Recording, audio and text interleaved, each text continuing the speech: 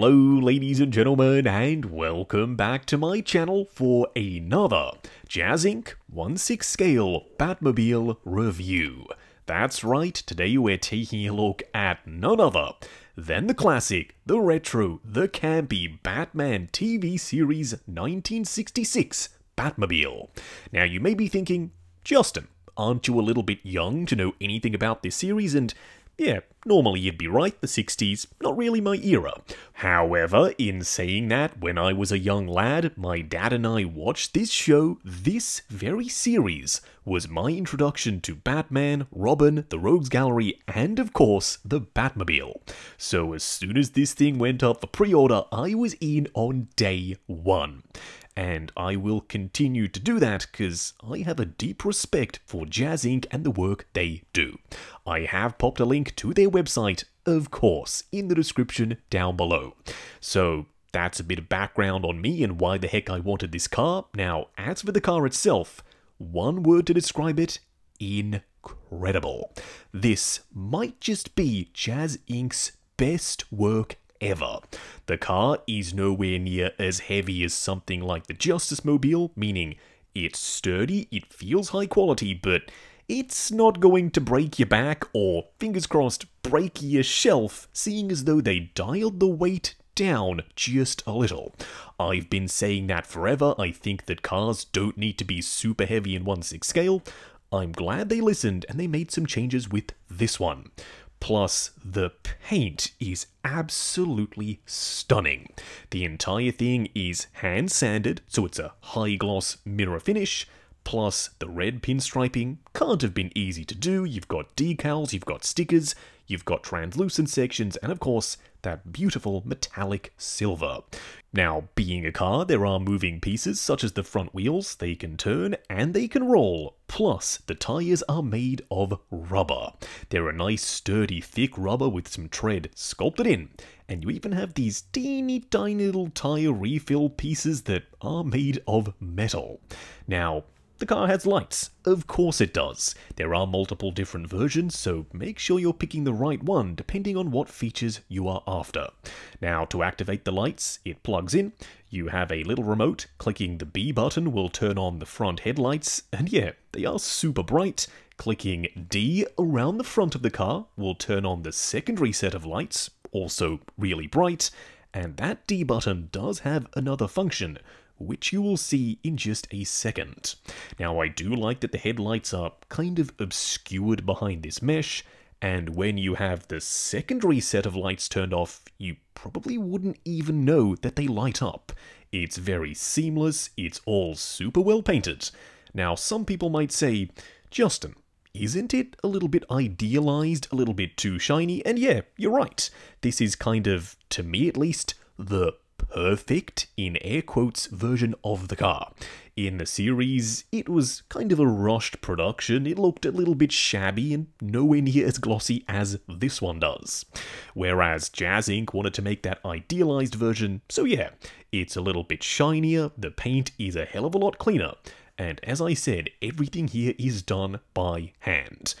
And you can tell, trust me, when you get this thing in hand and you pop it in the display alongside the figures, by the way, we will get the figures out here in just a second, I reckon, yeah, you're going to be suitably happy.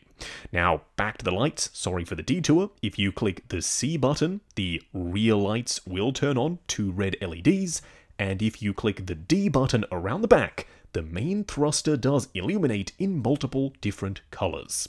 It flickers, it moves around, and when you put the flame on, which you'll see, it looks really cool. There is, of course, one button left, which is A, which activates the lights in the cabin.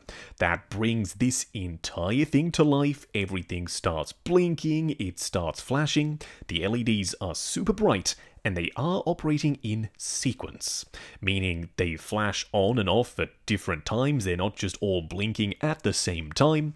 I can't imagine any of this was easy to do, but I'm all for it. It looks really cool. Now, the top section does have that bubble windshield, all cast in a very optically clear plastic, and you have multiple little details up on top as well.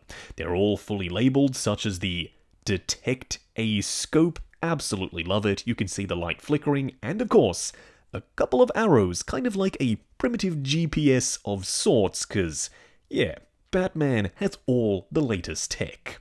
Now, you also have a ton of detail just around the seat area.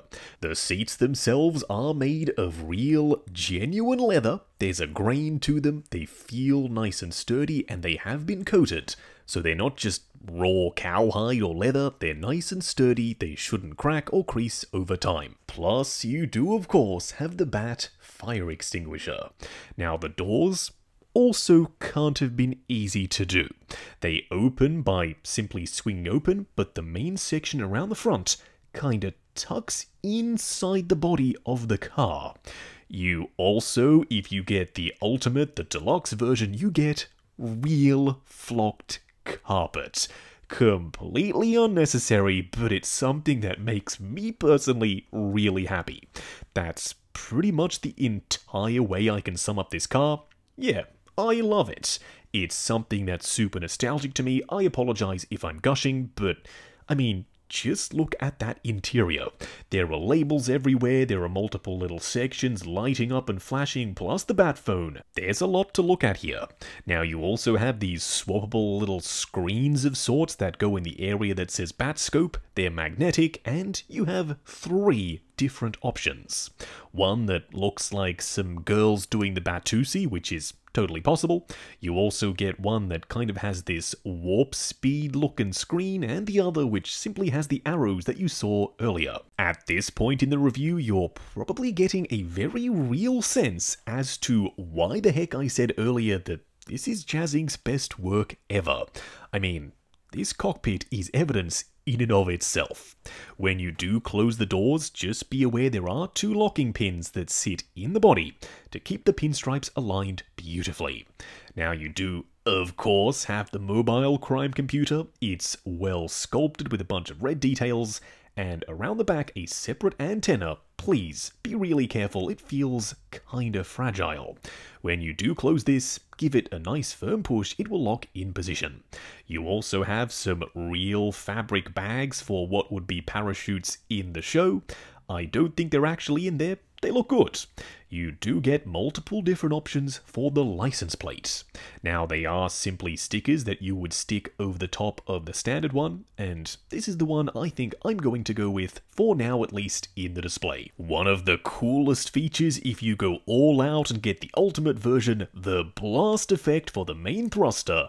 It magnetizes in position, it's clear plastic, and it's translucent enough that you can see the lights passing through. You also get the battering ram that simply slides in position. Kinda goofy, not really my thing, but it's super simple to slide it on and off.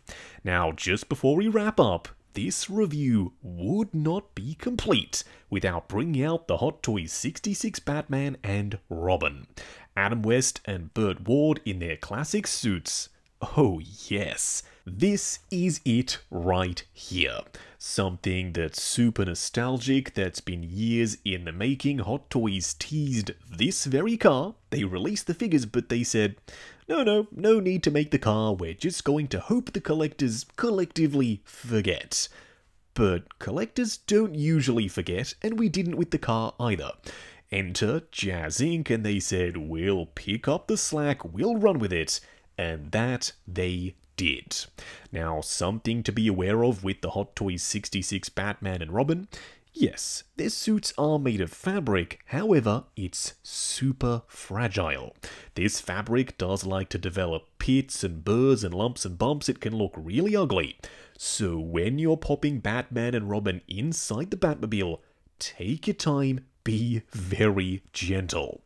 But when you have them sitting in there, number 1, they absolutely fit, and number 2, they look incredible. The second time I've used that adjective in this very review, because I couldn't think of a better one to use. This is jaw-dropping. Now, I've gushed a lot.